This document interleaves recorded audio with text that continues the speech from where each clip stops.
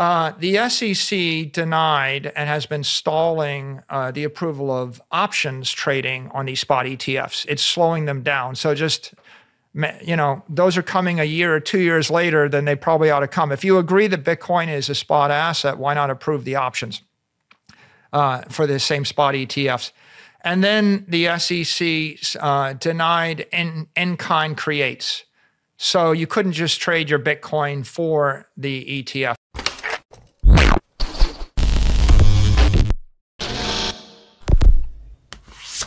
Hey guys, welcome back to Everyday Finance. In this video, Michael Saylor discusses Bitcoin and crypto. Michael Saylor believes that the SEC's approval of Greenlight has provided Bitcoin with the necessary boost to increase its value from a multi-hundred billion-dollar asset.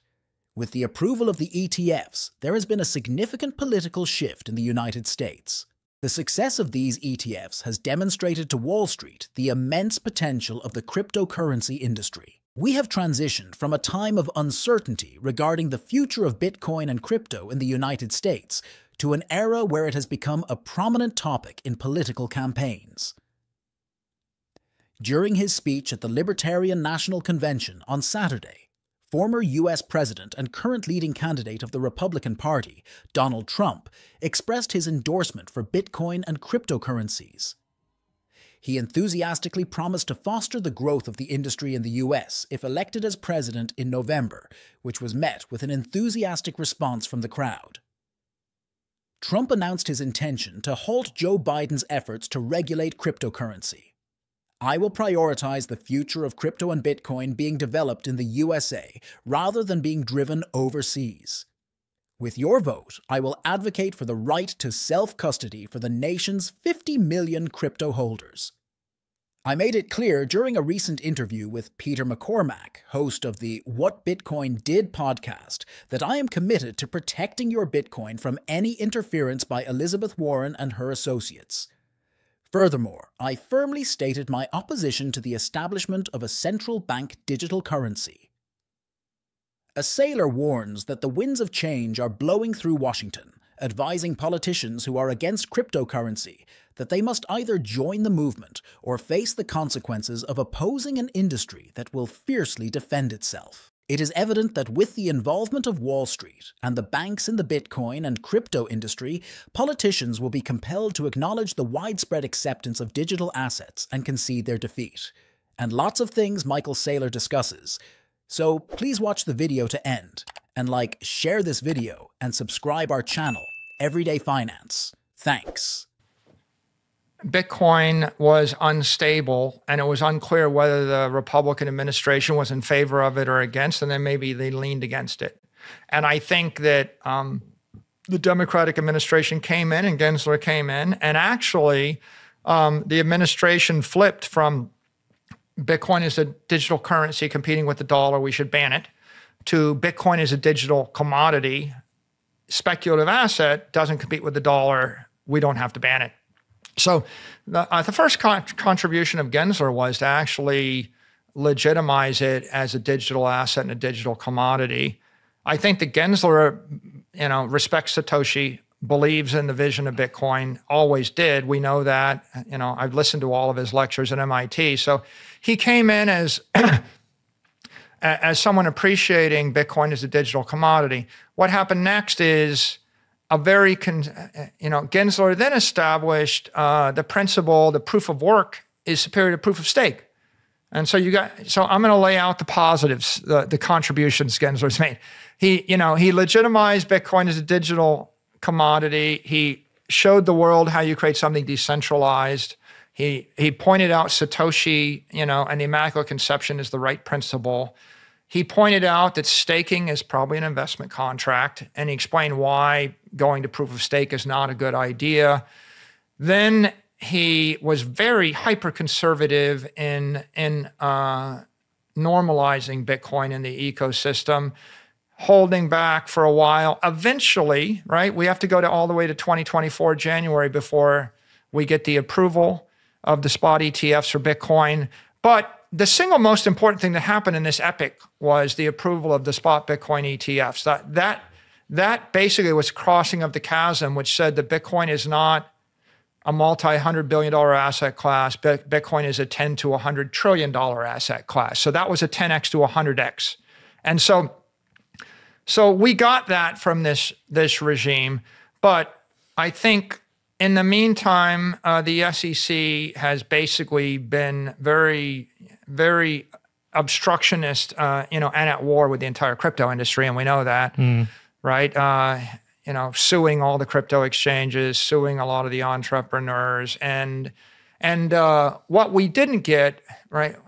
We got a very passive. What is the word? Like a minimalist embracing of Bitcoin by the CEO. Very reluctant under protest. Yeah, embracing, and then there were a couple things that happened that were triggers. The SEC denied and has been stalling the approval of options trading on these spot ETFs. It's slowing them down. So just, those are coming a year or 2 years later than they probably ought to come. If you agree that Bitcoin is a spot asset, why not approve the options for the same spot ETFs? And then the SEC denied in-kind creates. So you couldn't just trade your Bitcoin for the ETF. And so that both of those make these spot ETFs inferior. And then the SEC put forth SAB 121 that made it impossible for a bank to custody Bitcoin. So we got the minimal acceptance of Bitcoin. It's like the minimal thing I can do to legitimize it. But these other logical things. Bitcoin has reached new heights this year, thanks to two significant factors in January. The approval of spot ETFs and the Just had a really exciting event. Crypto has seen a significant increase of over 60% year to date. On Friday, it was trading about 6% below its all-time highs reached in March. While the factors that drove this surge are still expected to continue pushing Bitcoin's price higher, investors are now contemplating where to find additional opportunities for growth. Analysts have identified several potential catalysts that could contribute to the continued rise in Bitcoin's price. Here, we outline 4 of these upcoming factors. Investors are closely monitoring the Federal Reserve's stance on interest rate cuts, as they believe it could potentially lead to a rally in stocks. This same phenomenon also applies to Bitcoin, which is often traded as a speculative asset that tends to appreciate when borrowing costs are lower. In fact, the record-breaking rally of Bitcoin in 2021 was largely driven by the ultra-low interest rates. However, the rally reversed when the Federal Reserve began tightening its monetary policy. In addition to the interest rates, the first quarter also saw the introduction of the HING and a significant adoption of the ETF, which further impacted the market. Now, investors are eagerly awaiting the Federal Reserve's next moves and how it will influence the market. Outer Space CEO Mike Novak-Gratz shared with Bloomberg earlier this month that Bitcoin is expected to remain within a range of $55,000 to $73,000 until short-term interest rates decline. He also mentioned the impact of shifting regulations at this stage.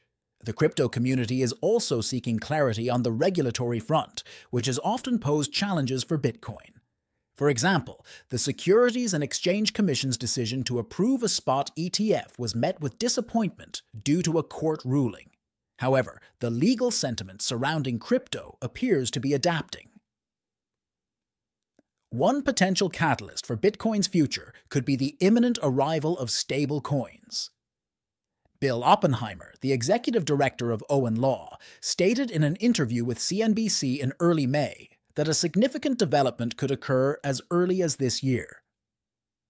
In addition, the U.S. House of Representatives recently approved a comprehensive regulatory framework for the crypto industry, which is seen as a positive outcome for the sector. However, the fate of this legislation in the Senate remains uncertain. If passed, it would provide the cryptocurrency sphere with clearer guidelines and regulations. Let's get back to Michael's Saylor interview.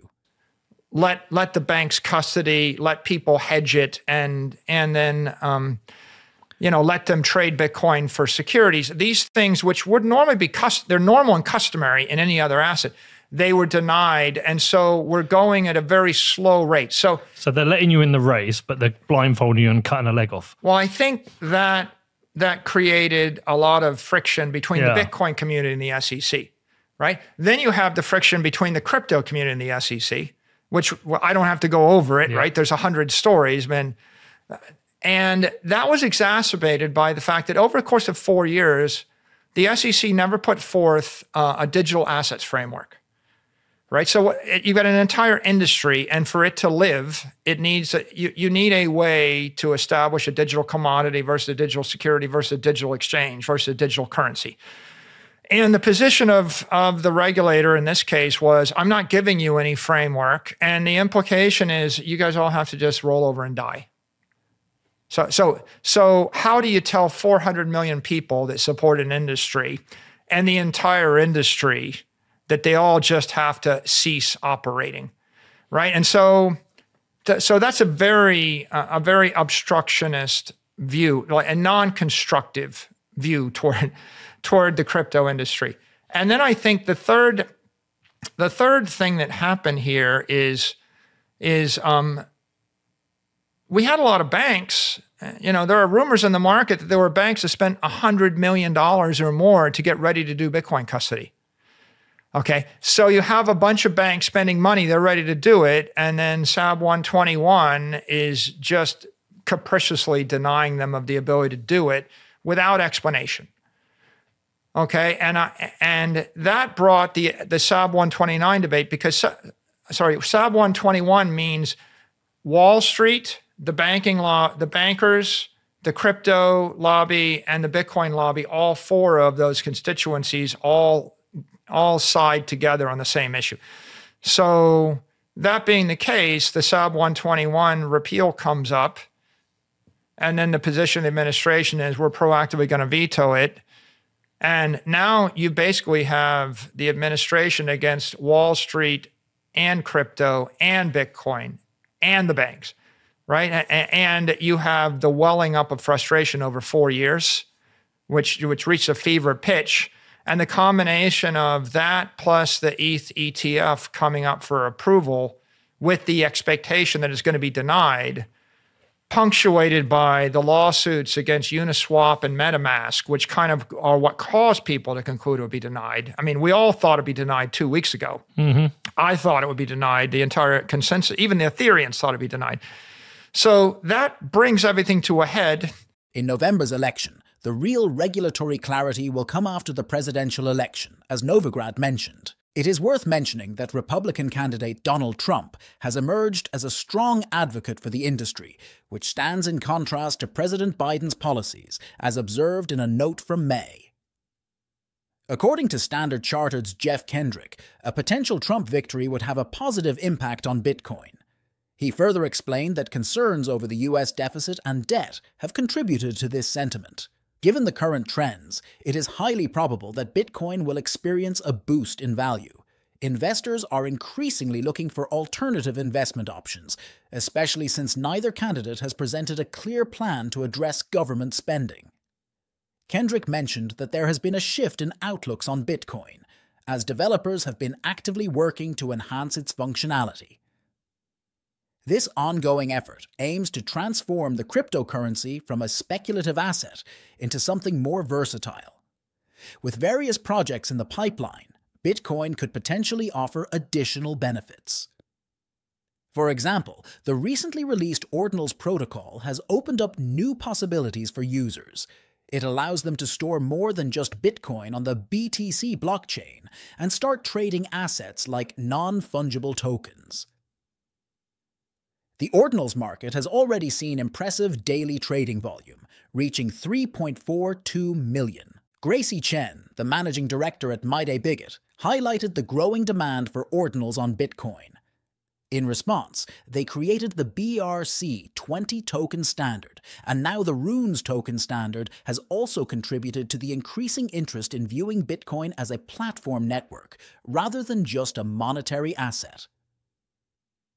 Network Galaxy wrote in a note, and now such projects are attracting significant attention from venture investors, it said. If you learned something from this video, then please like this video and subscribe our channel Everyday Finance, and we will meet in next video. Thanks.